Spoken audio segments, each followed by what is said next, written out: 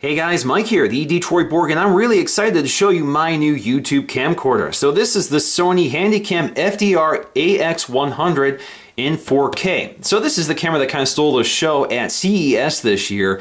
It's the first camcorder to bring 4K down to the kind of prosumer level. This is a $2,000 camera, so it's still kind of expensive, but certainly not as expensive as a RED camera, and certainly better than something like a 4K camera in a cell phone. So it's kind of nice to see finally this camcorder show up. I've actually been waiting for this for quite a while before upgrading to upgrading my gear, because I wanted to do 4K eventually, and I just wanted to wait until a higher or a more attainable camera came along for my production. I really like Sony Handycams. That's what I use for my video recording, so this was the perfect product for me. I'm pretty excited to finally get it. So there are a lot of specs here to take a look at, so let's get through it. So we do have Wi-Fi in here, primarily for controlling your camcorder using an iPhone or something like that. We do have NFC technology, so this can use NFC on the phone, particularly an Android phone, because there are apps for Android for controlling your Sony camcorder. So you can transfer files using NFC from the camcorder to your phone. You can also use the remote control apps that are available on Android or iPhone. We do have Carl Zeiss optics, we have Bi and ZX, so we do have 120 frames per second processing in here for slow motion. We have Exmor R, CMOS sensor, a 1-inch 20 megapixel sensor, so fairly large sensor, 20 megapixels for still image recording, and 14 for video. We have triluminous LCD display, Play Memories, which is Sony software for managing this content. We have 4K video recording as well as 1080p, so you can record in 1080p if you don't want to use 4K, because of course 4K is a really high bit rate, so it takes up a lot of space. HDMI, we have Dolby 5.1 available on this, so you can record in 5.1 surround. AVC HD progressive, so we do have standard 1080p AVC HD, so if you want to use that, you can. But we also have XAVC-S, which is the format used to record in 4K or 1080p. This is a higher quality codec. We also have the Sony Hot Shoe. This is the NI multi-interface shoe, which is kind of hidden on the camera, and I'll show you that. Now this supports SDXC Class 10 cards, which is what you're going to need for 4K. So I was actually pleased to find out that this card actually works in this camcorder. This is a standard Class 10 card, 80 megs. These aren't too expensive, so you can pick these up pretty cheaply. There are faster cards out there that are more expensive that go up to 250 megs, I think now. And those are called Class 3 cards or U3 cards as well. All right, so let's unbox this and take a look at the contents.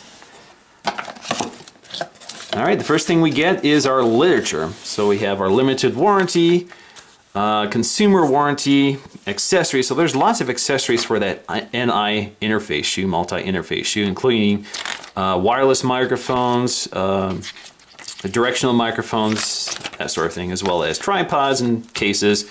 Sony Movie Studio Platinum, which is editing software you could use. I just use Final Cut Pro.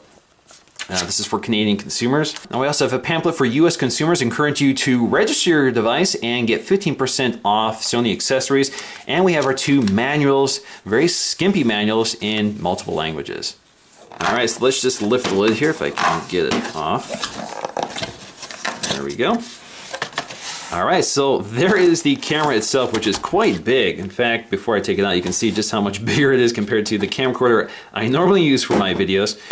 So here we have, looks like the lens hood. So you do include a lens hood. As you can see, they also give you this little orientation point for lining up the lens hood with the lens. And we're gonna take a look at that, of course. Looks like we have our large battery. I'm actually not sure how big this battery is. They call these the info-lithium battery. So this looks like just like the extended battery packs you can buy for any Sony Handycam. In fact, if I connect it to my old Handycam, you can see it actually fits just fine. All right. Now, according to this is 1960 milliamp hours. All right, so the next thing we have is our power cable, I assume, for connecting the power adapter, which should be at the bottom here. Looks like a HDMI to micro HDMI cable they've included, so that's kind of nice. We have a USB extender, and then we should have our power brick here. So there it is. I'm familiar with these because I've had so many Sony Handycams. It's pretty much the same power brick you get with those as well. So you can use this for powering your camera or just charging the battery. And of course, you do have USB built into this camcorder, so you can charge it that way as well. Now, also in the bottom of the box is the remote control they've included. So as you can see, you have record, zoom in and out, pause, play, skip ahead, so for playback purposes, of course. So all of that's available here, your display, and you have a little battery protector here, so you just pull that out to activate your remote. All right, so let's get to the beast itself. There it is, 4K. First thing I see, a nice chrome 4K logo. Really nice, really hefty camcorder, especially if you're used to the small portable Sony Handycams. All right, so let's take a close look around. So you do have an eyepiece here, including a proximity sensor. So if you pull this out and you place this close to your eye, this will activate the OLED display that's in here. Back here we have our battery pack. So if you look here, you can see we have a pretty large space for our battery pack. This will, of course, support a variety of sizes.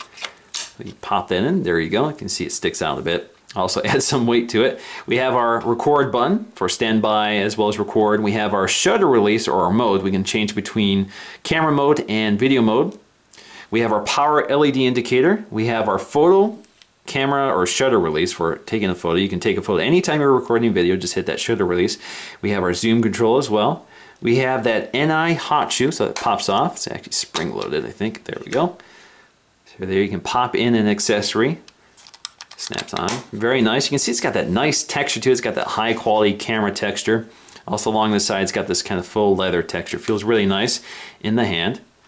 You also have your charging port down here for AC in, for charging your camcorder. We have our hand strap with Velcro. This allows you to tighten it up as you want. It also has your integrated USB port. I believe this is just USB 2.0, but you also use this for charging as well. So you don't have to carry around a charger if you don't want to. And it kind of plugs into the hand strap there. Well, you've seen this before with other Sony Handycams. We also have our focus magnifier, 8x clear image zoom, so we have full optical zoom there. We have NFC technology. This is the NFC area for tapping to your phone. SD-XE as well as Memory Stick Pro. We have XMOR-R branding, optical steady shot, so we have both optical image stabilization as well as software stabilization, and we have Wi-Fi built in. Carl Zeiss optics, we have that 5.1 channel surround microphone built in right there. We have our zoom control, zoom and focus. We have autofocus and manual focus you can enable with that switch.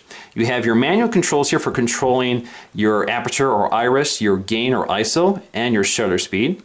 Now along the front we have these doors here for microphone input. You also have this multi-input for, it's kind of a proprietary connector for connecting something other than micro HDMI to your camera, so you can use other connectors. On the other side, you have these ports for HDMI. They've included a cable for you. This is micro HDMI out. And then you have your headphone jack. Now along the bottom we have our battery release, which is kind of an unfortunate location for it because if you have this mounted on a tripod, it's going to be hard to exchange the batteries. And then we also have our mount for the tripods as well. Along the front we have our IR or infrared blaster for night mode. It's also your IR receiver for the remote control. Now along the front we have our Sony lens cap. Behind it is our fairly large lens with our, as you can see, anti-glare properties. We do have a manual focus ring as well, and of course you can see all of the specs here for that lens. Carl Zeiss optics.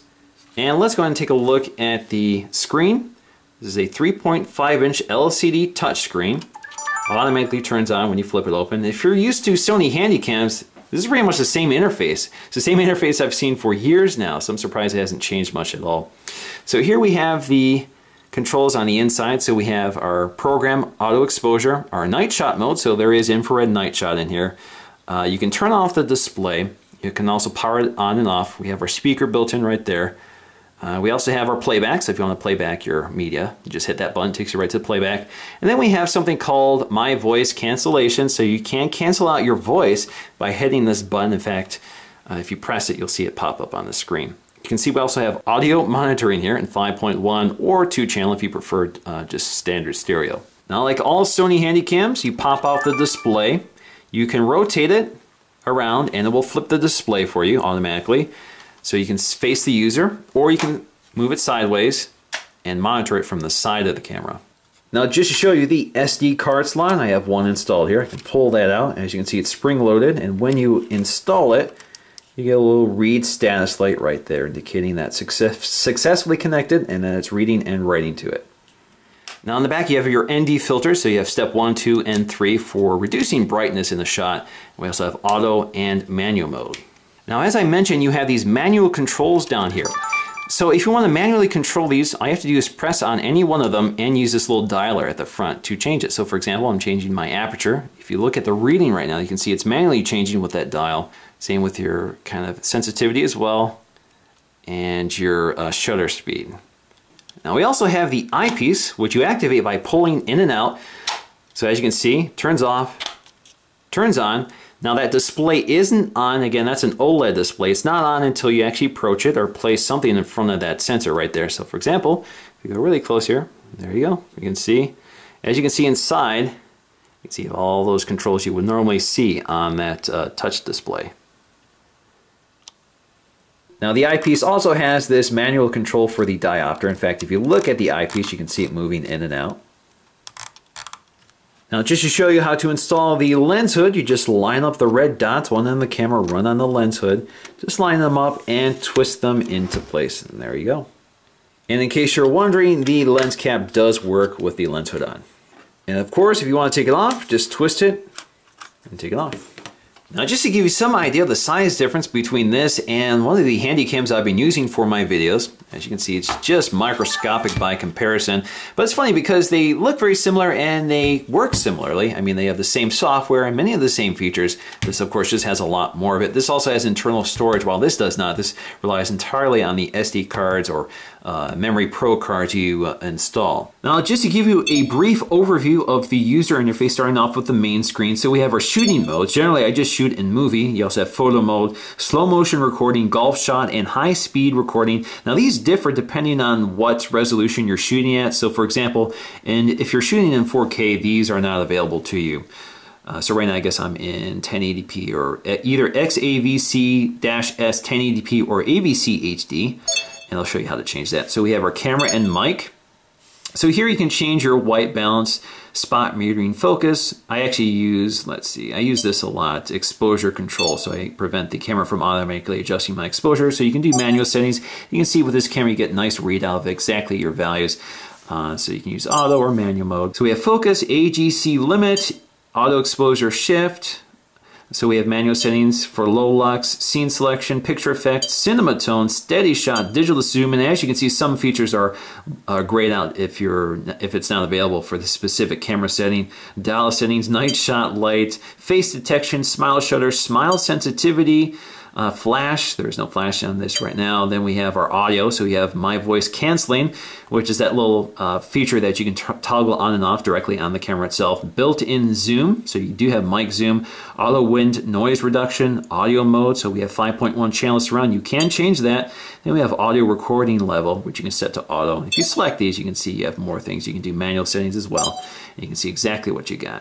So our next category is shooting assist. So we have control with smartphone, which you can enable, my button, grid line, zebra, camera data display, audio level display, and I think that's it. So you can see as you cycle through those, they go through the various categories that are available to you. So you can go all the way up to manual, and you can also tap on any one of these just to jump right to them. Now under image quality and size, we can change our settings here. So right now I am in AVC HD, so if I want to change that to XAVC-S 4K, that will also change the settings that are available to me. So right now, let me just show you that when you're in 1080p AVC HD, you can change your recording mode from highest quality to standard to long play, kind of old VCR memories there. But you get the idea here. You have frame rate, which you can change. So under 1080p, you do have up to 60 frames per second progressive or interlacing, or 24p. Now when you're in 4K, you're limited to 30 or 24. We have dual video recording, simultaneously records movies for sharing. So if you want a smaller quality image for sharing, you can enable that. I don't need that, so I keep it off. And I can also change your image size, which right now is limited to 14.2. And if we go to XAVC-S 4K, click OK. Again, it changes your menu selections. Okay, let's go back to menu, image quality. And again, frame rate, the only thing that's available is 30 frames and 24 frames. We have dual video recording, which is also available in here. Image size, so if you go here, you now have 20 megapixels as well. All right, so that gives you an idea of some of the settings that are available. We also have playback functions, so you can do event viewer for taking a look at the media you've recorded previously. edit and copy, so you can send it to a smartphone, again via Wi-Fi or NFC, view on TV, so you can push it to your TV, such as a Sony Bravia TV. Now under setup, we'll find media info, which will tell us about our memory card that's currently installed, actually how much time we have left in the current format, 4K, so you can see 2 hours and 11 minutes, which sounds like a stretch to me. We can also format the card directly from the camera. You can repair the image database of the memory card. You can change the file numbering scheme here from series, or you can reset it. We also have the data code, which you can toggle on and off, so you have date and time or camera data if you want to put that on your video. We also have download music, so you can download music to your camera. Let's go back to menu here, setup. We have empty music, so you can delete music as well. We have WPS push for connecting to a Wi-Fi access point settings. So this is where you can actually connect to your wireless access point. So if I see mine here, time capsule, I could do that right here by inputting the password. We can also edit the device's name, so I'm just going to leave that the default. We also have display MAC address, so we can see our MAC address of the device. We have SSID and password reset, network info reset, TV type, so you can change that here. Hopefully you're not using 4:3. HDMI resolution, you can change that to auto, either 1080p, 1080i, or even 4K if you have 4K TV. And then we have USB connect settings, USB power supply, and a bunch of other things. So there you go, you get the idea of the basic user interface, and we also have our File Explorer, so you can see all the things that we've downloaded. It's kind of interesting. It looks like some files that are still on my SD card here. But I recorded a 4K video earlier just as a test, so you can play that back. And you can delete it if you want. You can skip ahead, pause it, that sort of thing. Now in terms of the recording screen, we do have our menu to get back to our menu controls. And as you can see, when you snap back to the recording screen, you get a flash of all the information that's available. But of course, you can bring it back just by hitting the display button along the side of the camera. It kind of cycles through it for you. You can control your zoom on the display itself, like so. So you can use this or the physical control on the camera. And of course, you can also hide this if you don't want it in your way. And then let's get back to the standard controls here. So we have our record button as well for recording. And as you can see, we have live monitoring here along with our audio monitoring, which is very helpful. And as you can see, we're in auto mode, so it will automatically adjust for you depending on the shot. Now, if you don't want to hear yourself talking in your videos, you can enable this, and this will kind of minimize the voice of the person recording the video and emphasize the voice of the people in front of the camera. Now, we can also use this as a still camera just by tapping the shutter release. Now we have this multi-use ring, so we can use it for zooming or for focusing. So let's go ahead and demonstrate how this works in real life. Now right now I have it set for zooming, and it's not instantaneous. It's not a physical connection to the lens mechanism itself. It's really just using, it's like using a button, but it's kind of like a jog dial. So you get a little more precise control and speed over it. Now let me switch to focus mode and hit the manual focus control here. So now if I use the dial, I can now manually focus the image, and as you can see, it's actually really smooth. So combined with stabilization, you can actually get some really smooth focus shots with this camera. Now just to show you how NFC technology works, here I have my Nexus 5 sending me some notifications here, which has NFC technology built in, and as you can see, the NFC receiver is right here. So if you tap it, you get a little notification tone that will take you right to the Play Store to download the app. So we have the Play Memories mobile app. So let's go ahead and install that. Now once I've logged into Wi-Fi on my camera and installed the app on the smartphone, I can now tap the phone to the camera, automatically launches the app, and now I can control my camera directly from my smartphone completely wirelessly. So as you can see, as I move the camera around, it's updating live on my phone. There is some lag here and there, but surprisingly smooth. So I can record video, and I can zoom in and out using the touchscreen on my phone, and I can stop it. Now I can also change to still mode, and I can snap a photo. And this actually allows me to snap photos from my camera and save them to my phone. So actually this image is saved not only on the camera but also on my phone. So if we go back here, we actually went to the gallery. There we go. We have our settings, and you can adjust this under settings, so you can enable this or not. So I have under save options, I've turned that on. That's actually on by default, but you can turn it off. All right, guys, so that is my unboxing and first look at the Sony FDR AX100 4K camcorder. I will be posting a 4K demo reel just so you get an idea of what the 4K performance looks like. So stay tuned for that. And until then, see you in the next video.